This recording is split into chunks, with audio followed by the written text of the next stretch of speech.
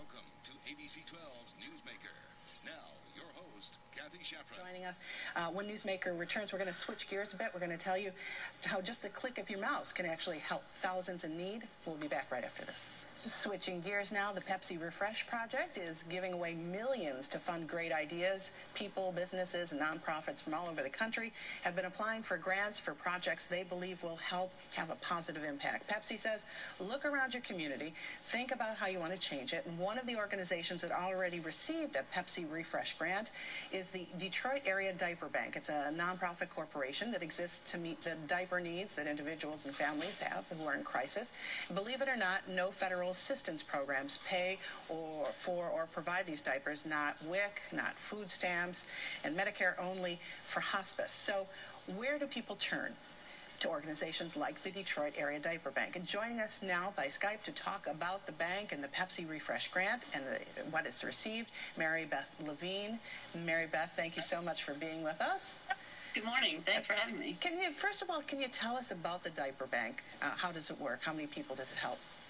Sure. Well, we launched just in April 2009, and our goal is to actually support nonprofits that are already working with families and individuals in crisis. They're a huge need across the board, and it's something nonprofits and state agencies don't even have access to. So we've helped thousands and tens of thousands of people because we reach out through these other established organizations. What we focus on is raising awareness and funds and diapers and getting them to those who are working on the front lines with our neighbors in need. And what does it take to help that many people?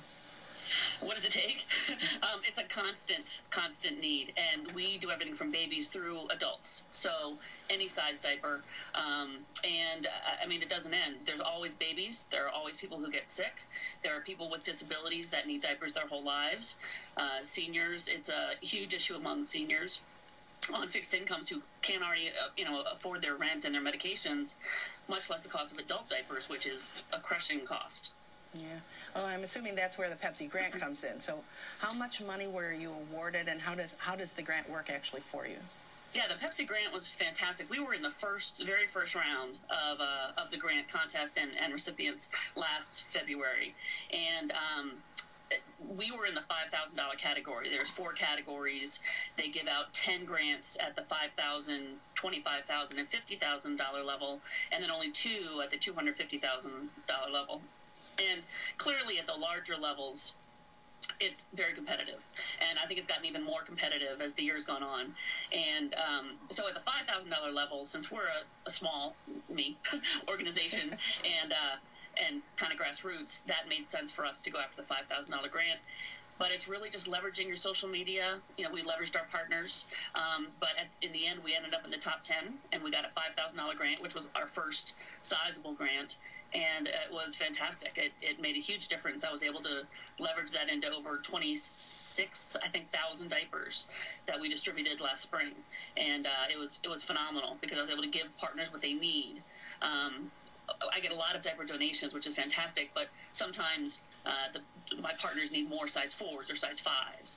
And so having finances lets me go and get those sizes that they need the most. And what made you actually think about applying for it in the first place? Was it easy and difficult? Yeah, honestly, I think I came across it like on Twitter, and it was just launching, and it was an online form, and time is an issue for small nonprofits like mine, and being able to do an online application that gets in quickly was useful. And then, it being a situation where we could then just engage our supporters to help us, it was unique. I think it's a very unique program. I think Pepsi has come up with a great idea that certainly it's a brand marketing thing for them, but it gives small organizations and even people, you don't have to be a nonprofit, people who just have an idea to do something in their neighborhood can apply. You don't have to be a 501c3. In our case, we were, and it was a huge, huge help for us. So what do you say to people who are they're listening to you right now and thinking of submitting their idea? Well, I say it's definitely worth applying for it. Again, I think the competition is pretty fierce. So I guess my main guidance would be to be realistic about the size grant you're going to go for, because if you're going to go for the $50,000 and $250,000 grant, you need to be very networked and have a lot of supporters, because there are a lot of large organizations working at that level. So, but the 5,000 and 25,000, you might have a better chance. But I mean, if you look at the past funded opportunities, they're all across the board, from, helping military families to pets, to animal issues, to homeless, to things like ours, outreaches. I'm going to have to stop you there because we've run out of time, but I want to thank you so much for joining us, and I want to wish you good luck. Now, there are plenty of other Pepsi Refresh projects waiting for grants in Michigan. They need your help. Just log on to our website, abc12.com. Find the link to the Pepsi Refresh website there. You can read about your vote and your favorite projects and vying for Pepsi funds. That's all the time we have for Newsmaker. Thanks for joining us. Have a great weekend.